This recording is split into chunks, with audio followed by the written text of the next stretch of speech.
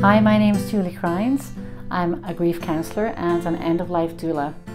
As a grief counsellor, I offer support to adults and children who are going through the loss of a loved one. I also support people experiencing living losses, whereby a loved one has Alzheimer's or has suffered a stroke.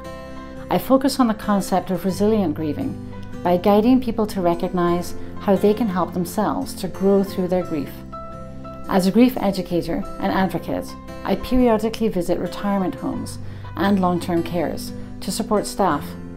I offer them skills and strategies for supporting their residents and each other during challenging times.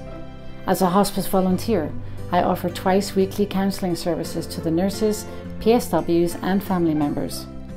I regularly present on grief education for local community groups, and I was honoured to be invited to give a keynote address at the 2022 Chamber of Commerce Women of Excellence Awards.